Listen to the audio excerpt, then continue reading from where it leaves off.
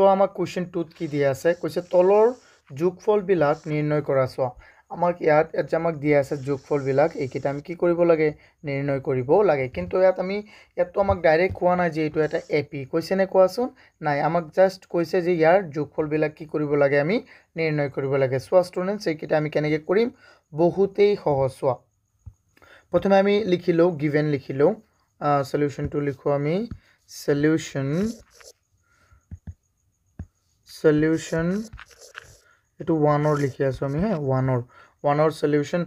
আমাক কি দিয়া আছে গিভেন আমি লিখিম গিভেন আমাক কি দিয়া আছে 7 plus 10 into 1/2 plus 14 plus ... আকৌ কি দিয়া আছে আমাক plus 84 ইয়াত আমি ধৰি লম যে এইটো আমাৰ কি আমি ইয়াক ধৰি লম এইটো আমাৰ a আৰু ইয়াৰ মাজত থকা ডিফাৰেন্সটো হৈ যাব আমাৰ কি d হয়নে নহয় ষ্টুডেন্ট ওকে সো আমি লিখিম সোয়া ইয়াত a কিমান হ'ব a হ'ব আমাৰ 7 d কিমান হৈ যাব 10 into 1/2 minus 7 that mean কিমান হৈ যাব ইয়াক আমি ইয়াতে কৰিলো ন সো ইফালে 10 কি লিখিব পাৰিবা কোৱা ষ্টুডেন্ট 10 1/2 সো এই 2 এইটো এটা মিশ্ৰ ভগ্নাংশ তেন্তে এইটো আমাৰ যাব 2 পূৰণ 10 যোগ 1 কিমান 21 আৰু তলত কিমান 2 ইয়াক তুমি মাইনাস কৰি দিয়া 7 তেন্তে কিমান হ'ব 2 আৰু 1 ৰ লহাগু কিমান 2 2 ত এবাৰ 1 পূৰণ 21 কিমান 21 হ'ব আকৌ 2 সো ইয়াৰ তলত এক আছে 1 2 ত যাব কেইবাৰ দুবাৰ 2 পূৰণ 14 2 পূৰণ 7 কিমান 14 তেন্তে আমাৰ কিমান থাকি গ'ল আমাৰ থাকি গ'ল সোয়া ইফালে থাকিল আমাৰ 7 আৰু তলত থাকিল কিমান 2 বুজি পাইছা না ষ্টুডেন্ট এটো কেনেকৈ হৈছে তেন্তে আমাৰ d2 ওলাই গ'ল d আমি পাই গ'ল কিমান 7/2 আকৌ এটো কি আমাৰ an আৰু আমি লিখিম আৰু an কিমান দিয়া আছে আমাক 84 এটাকে কৰাচোন এটাকে আমি কি কৰিম আমাৰ ওলাব লাগে sn হনে নহয়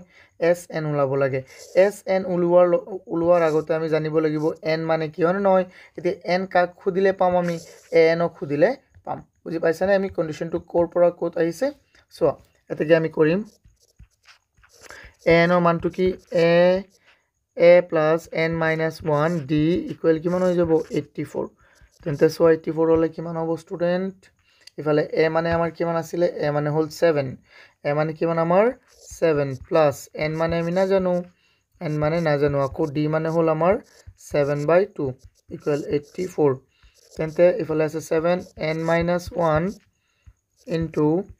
7/2 equal 84 equal কিমান 84 into 84 ৰ পৰা সো এই 7 টো আমি লৈ আহিলো ন তেন্তে পূৰণ কেনেকৈ হ'ব এটো মাইনাস হ'ব মাইনাস হৈ যাব তেন্তে থাকিল আমাৰ n minus 1 into 7/2 equal 84 ৰ পৰা 7 গুছি গলে কিমান থাকিব ষ্টুডেন্ট 84 ৰ পৰা 7 গুছি গলে 77 আকৌ সো এই 7/2 ইয়াত পূৰণ হৈ আছে ইফালে আহিলে কি হৈ যাব হৰণ কিন্তু হৰণ হলে এটো কি হ'ব ৰেচিপ্ৰকেল হৈ যাব ন তেন্তে আমি ডাইৰেক্ট ইয়াত লিখি দিম সো 77 ইফালে এটো এনেকুৱা হ'ব লাগিছিল সো 77/7/2 কিন্তু ইয়াক আমি ডাইৰেক্টলি লিখিব পাৰিম 7/77 ইনটু এটো ৰেচিপ্ৰকেল হৈ যাব ওপৰত গলে তেন্তে 7/2 হৈ যাব সৰি 2/7 হৈ যাব বুজি পাইছা নে এই বস্তুটো তো মই ডাইৰেক্ট ইফালে লিখি দিম কি মই ডাইৰেক্ট ইফালে লিখি দিম সো 7/2 আছিল তেন্তে 2/7 হৈ যাব সো 7 ইয়াত যাব 11 বাৰ 11 পূৰণ 2 কিমান হৈ যাব আমাৰ 22 n minus 1 equal আমাৰ 22 হ'ব কেনেকৈ সো ইয়াত 11 আছে ইয়াত 2 আছে এই দুটা পূৰণ হৈ যাব কিমান হৈ যাব তেন্তে 22 হৈ যাব তেন্তে n equal কিমান হ'ব 22 আৰু 1 যোগ হৈ 23 হৈ যাব হৈ গল কিমান হৈ যাব ষ্টুডেন্ট কোৱাচোন 23 হৈ যাব সো 23 লিখিছো মই বেছি ডাঙৰ হৈ গল ন 23 হৈ গল এতিয়া আমি কি পাই গলো n পাই গলো ন এতিয়া আমি কি ওলাব পাৰিম এটাকে আমি n ওলাই কি কৰিম আমি sn ওলাম সো ইয়াৰ পিছত লিখিবা ইয়াৰ পৰা এটো বস্তুটো ইফালে যাব ন ইফালে যাব আমি লিখিম এটাকে sn ইকুৱেল কি হ'ব a সো n/2 আকৌ কি আছিলে আমি শর্টকাট কৰিম sn ৰ তিনিটা নিয়ম আছিলে যেহেতু ইয়াত n দিয়া আছে তেন্তে আমি ইমান ডাঙৰ নকৰোৱে ন তেন্তে ইয়াত লিখি দিম a + n মানে নহয় আমি এনেকেও লিখিব পাৰো ভিডিওটো প্ৰথমৰ পৰা চালে যে তোমালোকে এটো গম পাবাই ন তেন্তে n মানে আমি কিমান মন লৈছে 23 আমি ইয়াত কি দিম আমি 23 দিলু আকৌ n ৰ মানটো হল 23 তেন্তে n ৰ জায়গাত 23 বহব 23/2 আকৌ কি আছে a ৰ মান হল 7 a ৰ মান কিমান আছে 7 আৰু a n ৰ মান কিমান 84 এটো মনত ৰাখিবা তেন্তে s 23 ইকুৱেল কিমান হৈ যাব 23/2 into 7 plus 84 কিমান হৈ যাব 6 আৰু 1 তেন্তে 91 কিমান হৈ যাব স্টুডেন্ট কোৱাচোন 91 তেন্তে সো আয়াত কি হ'ব আমি এটা ডাইৰেক্ট ইয়াতে লিখি দিও s 23 ইকুৱেল হৈ যাব আমাৰ এটো তো আমি কাটিব নোৱাৰিম 91 ক তেন্তে ওপৰতে পূৰণ কৰি দিয়া 23 into 91/2 23 লগত 91 পূৰণ কৰিলে কিমান হ'ব 91 into 3 কিমান হৈ যাব 90 27 273 হৈ যাব 273 so s 23 equal 273 3 বহিল আৰু 91 into 2 হৈ যাব আমাৰ 182 আৰু তাৰ লগত কি যোগ হ'ব 27 তেন্তে আমাৰ কিমান হৈ যাব মুঠতে আমাৰ হৈ যাব স্টুডেন্টস 27 আহিলে তে হৈ যাব 209 হৈ যাব আকৌ আছে তলত কিমান 2 তেন্তে এইটো আমাৰ উত্তৰ হ'ব s23 মানে কিমান এটো হল আমাৰ উত্তৰ আই হোপ তোমালোকে এটো বুজি পাইছা সো যদি বুজি পাইছা মই এটো অকমান সৰু কৰি দিও কাৰণ আমাৰ জায়গায় নহব বলা ইমান মই এক সৰু কৰি দিও অকমান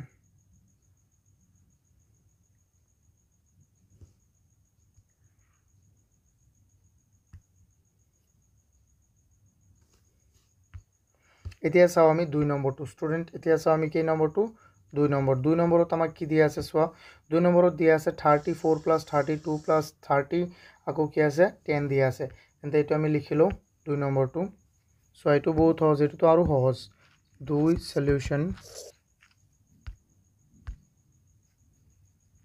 সলিউশন কি দিয়া আছে আমাক 32 30 লিখা given 34 plus 32 plus 30 plus ... এনেকে দিয়া আকৌ plus 10 এনেকে দিয়া আছে হয় না স্টুডেন্ট কোৱা এনেকে আমাক দিয়া আছে কিন্তু ইয়াক আমি কি লিখিব পাৰিম এতেকে সোয়া এতেকে ইয়াত a মানে কিমান হল আমাৰ 34 প্ৰথমটো 30 প্ৰথমটো a হয় আকৌ d কিমান হ'ব কোৱা স্টুডেন্ট d হৈ যাব আমাৰ 32 ৰ পৰা 34 বিয়োগ কৰি দিয়া দ্যাট মিন্স এটো হৈ যাব আমাৰ -2 আকৌ এটো লাষ্টৰটো কি হয় an তেন্তে লাষ্টৰটো হল আমাৰ n কিমান দিয়া আছে 10 আমি কি উলাব লাগে sn উলাব লাগে এটো আমি কোৱেশ্চন মাৰ্ক দি দিও এটো কোৱেশ্চন মাৰ্ক দিলু আই হোপ তোমালোকে এটো বুজি পাইছা স্টুডেন্ট হয় না নহয় এতিয়া চাও আমি উলাও ন তে কাৰ সহায়ত উলাম আমি এই বস্তুটো আমি উলাম sn or আমি n ৰ মানটো প্ৰথমে জানিব লাগিব তেতিয়া আমি sn উলাব পাৰিম হয় না নহয় কোৱা স্টুডেন্ট তেন্তে আমি n ৰ মানটো জানিবলৈ আমি কি কৰিব লাগিব স্টুডেন্ট এই n ৰ সহায় লব লাগিব যেহেতু n কিমান 10 এতেকে আমি n ৰ সূত্ৰটো বহাও a plus n minus 1 d equal কিমান 10 a মানে কিমান আছে আমাৰ 34 আকৌ n মানে আমি নাজানো but d মানে কিমান আছে আকৌ d মানে আছে -2 equal 10 তেন্তে 34 plus n minus 1 34 ক তুমি ইফালে লৈ যোৱা নাকি এটো লাইনতে লৈ যোৱা তেতিয়া বেছি সহজ হৈ যাব আমাৰ সো d আছে -2 থৈ দিয়া 10 আৰু 34 প্লাস আছে ইফালে প্লাস আছে ইফালে কি হৈ যাব আমাৰ -34 so it will be n minus 1 into -2 equal হৈ যাব আমাৰ -24 কিমান হৈ যাব স্টুডেন্ট -24 তেন্তে n minus 1 into -2 আকৌ সোয়া এই -2 তুমি ইয়াতে লৈ যোৱা না তেতিয়া আৰু বেছি হৈ যাব ন লৈ যাওঁ আমি -24 আছে এই -2 কিফালে লৈ আহা এই বস্তুটো ইয়াত পূৰণ হৈ আছিল এইফালে আহিলে কি হ'ব হৰণ তেন্তে n-1 ইকুৱেল কি হ'ব 2 ইয়াত যাব 12 বাৰ আকৌ মাইনাছ মাইনাছ কাটি দিয়া তেন্তে এইফালে হৈ গ'ল 12 তেন্তে আমাৰ n ইকুৱেল হৈ যাব কিমান 13 n ইকুৱেল আমাৰ কিমান হৈ যাব 13 হৈ যাব এতিয়া চোৱা এইফালে আমি কৰিম এইফালে কৰিম এতেকে লিখা sn ইকুৱেল কিমান sn ৰ সূত্ৰটো n বাই আকৌ চোৱা ইয়াত যেহেতু n আছে তেন্তে আমি গোটেইটো সূত্ৰ নবহাও ডাইৰেক্ট লিখি দিম a plus n এটো হল আমাৰ মূল সূত্ৰটো n ৰ মান কিমান 13 সো s13 দিয়া আকৌ n ৰ জায়গাত 13 বহাই দিয়া যতে n আছে কি বহোৱা 13 বহোৱা তেন্তে ইয়াত পূৰণ আছে a মানে কিমান আমাৰ 34 আকৌ n মানে কিমান 10 তেন্তে সো s13 কিমান হৈ যাব s13 হৈ যাব আমাৰ ইফালে আছে 13/2 ইনটু 44 এতিয়া তুমি এই 2ক 44 ত ভাগ কৰি দিয়া কেবাৰ যাব আমাৰ 22 বাৰ আৰু ওপৰত থাকিল কিমান আমাৰ s13 ইকুৱেল আমাৰ 13 থাকিল 13 আৰু 22 আচ্ছা s13 মানে কি হ'ব 22 ইনটু 13 সো 22 ইনটু 3 হৈ যাব আমাৰ 66 ৰ 6 22 ইনটু 1 22 আৰু 6 28 286 কিমান হৈ যাব আমাৰ 286 হৈ গল তেন্তে s13 কিমান পালো আমি 286 অৰ্থাৎ ইয়াৰ এই সমান্তৰ প্ৰগতিটো আমি যোগ কৰিলে কিমান পাম 36 পাম সিম্পল ইয়াকো আমি কি কৰো অকমান সৰু কৰি দিম স্টুডেন্ট এতিয়া আমি চাও কোৱেশ্চন 3 টো আমাক কি দিয়া আছে -5 -8 -11 আকৌ -230 এই কিটাৰ যোগফল আমি নিৰ্ণয় কৰিব লাগে সো এতিয়া আমি প্ৰথমে লিখি লম এটো হল 3 এটো হল আমাৰ কি সলিউশন 3 এর কোনটো দি আছো মই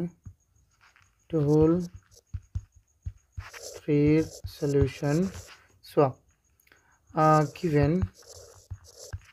আমাক কি দিয়া আছে so আমি প্রথমে লিখিলো -5 plus আকৌ কিমান -8 plus -11 plus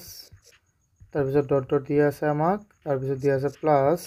-230 okay simple so আমি লিখিম ইয়াত a কোনটো হ'ব এটো হ'ব না a হৈ যাব আমাৰ a ইকুৱেল হ'ব -5 d কিমান হ'ব -8 ৰ পৰা মাইনাস কৰি দিয়া কিমান -5 তেন্তে মাইনাস মাইনাস কিমান হৈ যাব আমাৰ প্লাস মই ডাইৰেক্ট লিখি দিছো -3 কিমান হৈ যাব আমাৰ d ইকুৱেল আমাৰ হৈ গল -3 আকৌ এই বস্তুটো কি an এটো কি an কিমান দিয়া আছে -230 আমাৰ কি ওলাব লাগে sn ওলাব লাগে সো তেন্তে প্ৰথমে আমি n ওলাই লম যেহেতু আমি লিখিম যেহেতু an ইকুৱেল কিমান -230 এতেকে আমি কি লিখি দিম a plus n minus 1 into d equal -230 so a মানে কিমান হ'ব -5 plus n মানে আমি না জানো আকৌ d মানে কিমান আছে আমাৰ d মানে আছে -3 ইফালে -230 so বহাই থাকা স্টুডেন্ট এটো কিমান হৈ যাব ইয়াত -5 আছে ন -5 টো ইফালে গলে +5 হৈ যাব so n -1 থাকি গল তাৰ পিছত আছে into 3 -3 ইকুৱেল -230 আৰু মাইনাস ইফালে কি হৈ যাব plus so n -1 into -3 equal কিমান হৈ যাব so -230 ৰ পৰা 5 মাইনাসৰ আছে 230 প্লাসৰ আছে কিমান 5 তেন্তে কিমান হৈ যাব মাইনাসৰ 225 মাইনাসৰ কিমান হ'ব স্টুডেন্ট 225 তেন্তে ইয়াত যে আমাৰ এটা -33 আছে ইফালে পুৰণ ইফালে গলে কি হ'ব হৰণ তেন্তে ইফালে থাকি যাব অকল আমাৰ n -1 তেন্তে so -225 ইয়াক হৰণ দিয়া -3 ৰে তেন্তে n -1 ইকুৱেল কিমান হ'ব মাইনাস কাটি দিয়া so 3 22 যাব না যায় বাট সময়টো ৰঙা এনেকে কাটো ন তেতিয়া ভাল লাগিব 21 যাব 7 বাৰ 1 বাকি থাকিল 15 15 যাব 5 বাৰ 75 কিমান হৈ গল 75 তেন্তে n ইকুৱেল কিমান হ'ব n ইকুৱেল হৈ যাব আমাৰ 76 76 কেনেকৈ হৈ গ'ল কোৱাচোন 76 মই এইটো নকওঁ তোমালোকক কেনেকৈ হ'ল এইটো তোমালোকে নিজে বুজা 76 কেনেকৈ হৈছে এতিয়া আমি কি ওলাব লাগে তেন্তে n ৰ মান পাই গ'লো তেন্তে আমি ওলাম sn ৰ সূত্ৰটো কি আছিল n/2 তাৰ পিছত কি a + n কবা যে স্যাৰ এইটো তো নাছিলে সূত্ৰ কিন্তু মই দেখুৱাই দিও তোমালোকক কোনটো আছিলে ইয়াৰ পৰা আমি এটো বনাব পাৰো ইয়াত তুমি এনেকৈ লিখিব পাৰিবা sn = এনেকৈ লিখিব পাৰিবা মই ডাইৰেক্ট লিখি দিও সূত্ৰটো n/2 2a + n - 1 d একেই কথা মই এক্সপ্লেইন কৰি দিছিলো প্ৰথমে এটো চাই লবা কি হৈছে এনেকুৱা ন একেই কথা এটো আৰু হেতু একেই এতিয়া চোৱা মূল কথাটো লৈ আহো আমি এতিয়া s কিমান 76 তেন্তে n ৰ মান কিমান 76 তলত 2 আকৌ a মানে কিমান আছিল আমাৰ স্টুডেন্ট a মানে আছিল -5 a মানে কিমান -5 a মানে হল -5 আৰু n মানে কি -or 230 -or 230 তেন্তে মাইনাস ইনটু মাইনাস কি হৈ যাব আমাৰ প্লাস সৰি প্লাস ইনটু মাইনাস কিমান হৈ যাব মাইনাস তো এই কাৰণে ইয়াত মাইনাস ডাইৰেক্ট বহাই দিছো 230 তেন্তে কিমান হ'ব s 76 ইকুৱেল 76 ক তুমি 2 এৰে হৰণ কৰি দিলে কিমান হৈ যাব 38 কিমান হৈ যাব 38 ইনটু মাইনাসৰ আছে 5টা আৰু মাইনাসৰ আছে 230টা কিমান হৈ যাব মাইনাসৰ 235টা তেন্তে s76 will be 38 into 235 38 into কিমান হৈ যাব স্টুডেন্ট 235 এটা আমি পূৰণ কৰি চাও সো ইয়াত আমাৰ আনসাৰটো হৈ যাব আমাৰ -8930 এটো হ'ব আমাৰ আনসাৰ আই হোপ তোমালোকে এটো বুজি পাইছা সো মই এবাৰ দেখুৱাই দিও গুটেটো ইয়াৰ পৰা স্টাৰ্ট হৈছে মই এইকেইটা অকন হৰুকৈ বনাই দিছো কিন্তু পিডিএফ টো তোমালোকে সুন্দৰকৈ চাব পাৰিবা একো অসুবিধা নাই তাৰ পৰা তোমালোকে লিখি লব পাৰিবা